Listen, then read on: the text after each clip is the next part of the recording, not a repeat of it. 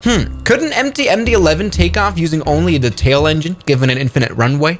I guess, everybody, today we're going to test that out. Everybody, it is true, I've always been so fascinated by tri-jets, especially the MD-11. What an interesting design that we do have to say is very outdated. Obviously, twin jets rule the world now, and quad jets or tri-jets like the MD-11 are slowly being retired or put into cargo service. It's especially the MD-11 that fascinates me because it was quite a failure. I mean, it is very much based off of the DC-10, and it had a lot of flaws. Whether it's the pretty inefficient CF6 engines that didn't quite meet expectations, whether it's the wing that many people would call outdated because it's practically a DC-10 wing, just like these horizontal stabilizers down here that also weren't updated from the DC-10. I mean, they count as relatively small, making this airplane relatively unstable. And, you know, well, landing this plane isn't the easiest. This is not a very forgiving airplane. There's thousands of videos online of MD-11s doing hard landings, which is probably the biggest reason why cargo is the best option for this airplane. I mean, they don't have feelings.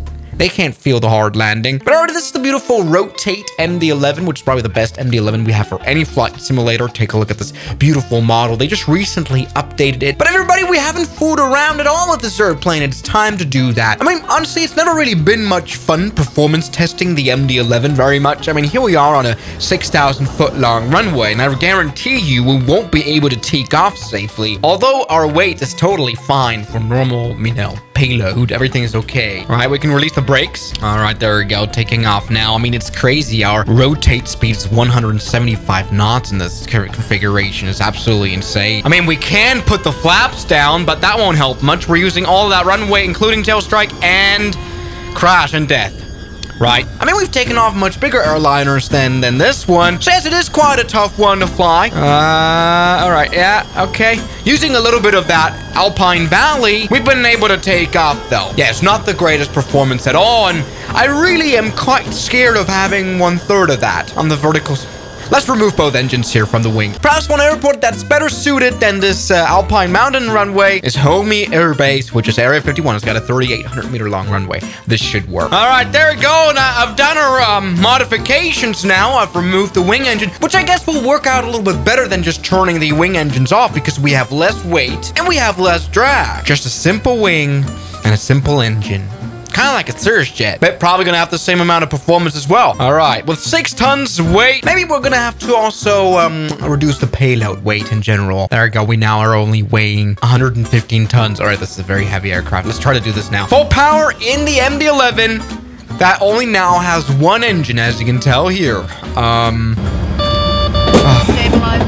The lady's voice maybe a little monotone. I like the Boeing call-outs a bit better. Shut up. All right, but everything seems fine.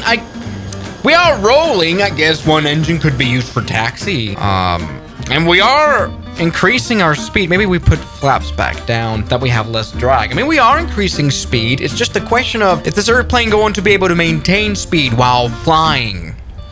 Good. 80 knots already. Again, it might be a good thing now that we are very empty in weight. Come on. I guess this would be a very efficient engine, right? Think about that as your motivation, MD-11.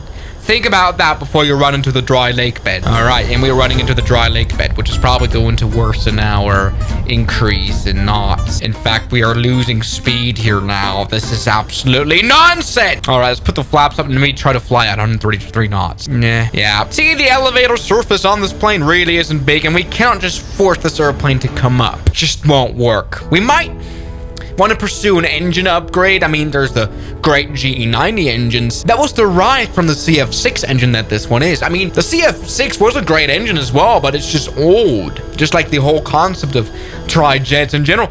Come on. Now we're losing speed. All right, we need to pursue this upgrade now. Yes, I mean, take a look at this one. The GE90 is quite a bit bigger. I had to make it a bit longer.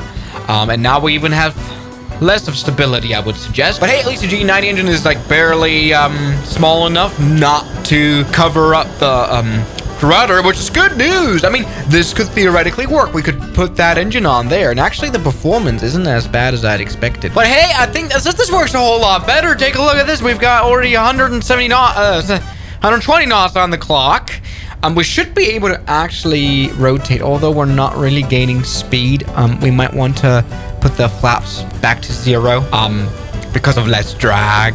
You know, the thing is, the GE90 is the most powerful airliner jet engine we have. I mean, you know, instead of only the nearly 70,000 pounds of thrust, we have now 100 and something thousand.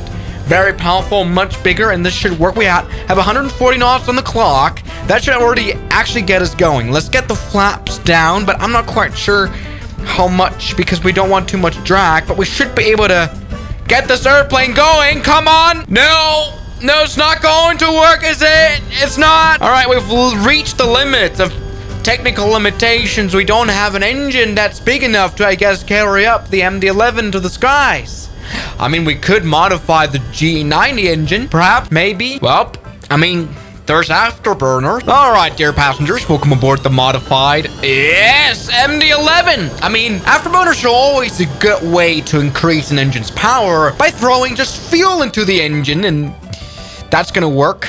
Shut up, women. You're going to be fine. Yes, the question now is fuel flow might be an issue. I have no idea. I mean, again, the MD-11 was never really fuel efficient anyway, which is why it failed. I mean, take a look at KLM, who ended up using the GE90 engine on the 777, the plane that they replaced the MD-11 with. I mean, the youngest MD-11 they had was retired at 14 years old. That's very, very young for any airplane to be retired. I guess it just wasn't good for the airlines at all. I mean, even 20,000 pounds of thrust increase through afterburner doesn't do much. It's a small afterburner. All right, come on with afterburners. Those haven't helped out much. Only a few more knots. I mean, we could maybe try making a runway that's much longer, but hey, that won't help because after all, the tires are going to get real hot. They're going to burn off before we're in the air. Maybe afterburner thrust increase by 100,000. All right, there we go. That's gonna be a lot of fuel eaten, but do we care?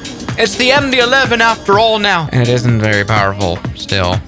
All right, I'm trying to kind of speed up everything just to see how far can we get until we reach the end of the runway. All right, come on. Yes, with 100,000 pounds of more thrust, we can actually do this here. Yeah, I have to kind of work against the engine, just like a Cessna. I mean, because it's single, the airplane kind of tends to veer off to the left. Yeah, 130 knots. We are using the whole runway. We're already overshooting the 3,800 meter long runway that we are actually offered.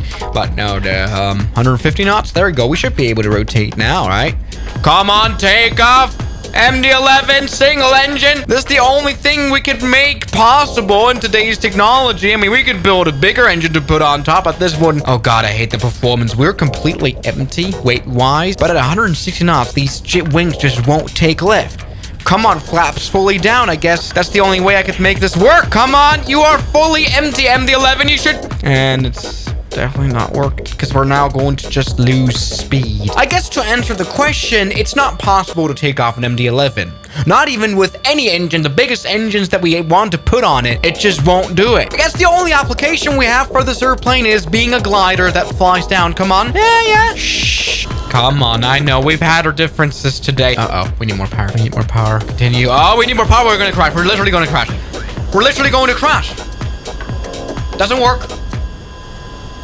Even now we bounce. Thank you. This plane is embarrassing me. Yeah, now. All right. So, everybody, we still love the MD-11, but it's definitely a very flawed airplane. And no, you cannot fly it off one engine. So, thank you guys so much for watching this video. And I'll see you guys tomorrow as always. Good night. And a special thanks goes out to my members, my supporters, Guns Killer, R27, James Deram, That Dude, Anime Gods of Gaming, Derek, Insider Plane, Nishijitsu Fanner, Professional Jamal, Ryland Williams, and New the York. You've got beautiful names.